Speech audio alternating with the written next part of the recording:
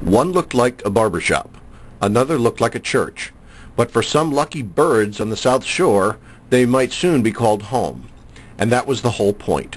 For 15 years, South Shore Habitat for Humanity has been selling birdhouses.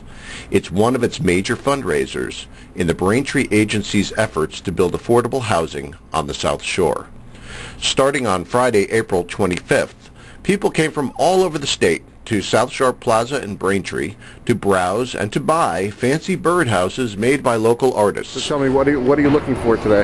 I'm looking for a birdhouse that's squirrel-proof, but I have two little girls, 2 and 4, so they would kind of like something that a birdhouse that looks kind of neat, so not just a plain one. But I see lots to choose from here. So yeah, what do you think they're going to like? I think they might like something like this sea-related one, the ocean, that sort of thing. So I see some ones with shells as well. Probably something like that. Everybody's doing it because we want to help house the next family. And right now we've got a house on Glenrose and Braintree that is just about wrapping up. We're about to break ground in Hingham, Stoughton, Brockton, Marshfield, and we're 22 years old, South Shore Habitat for Humanity. We've helped about 170 children and 55 adults. And how long did it take you to decorate that? Probably about an hour, not too long. Oh, that's not too bad.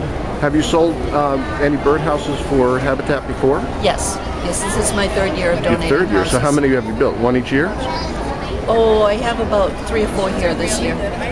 3 or 4? Yes. I did it with my church. I organized a little painting party and we donated about 20 birdhouses. And where I live at Great Brook Condos in Norton, we got together and painted a few and donated those as well. How many would you say have been donated for the sale? Oh, between 25 and 30, I would guess. Wow. And how many people were involved in doing all that work? Probably about 20 people. Well, that's great. All right. It was a fun thing to do. So I've been here for about 7 or 8 years. And so you've seen, how many times did you come to the show? Every year? Every year. Yeah? Yep, What's your favorite part of it? Oh, I love all the little birdhouses. They're all so individual.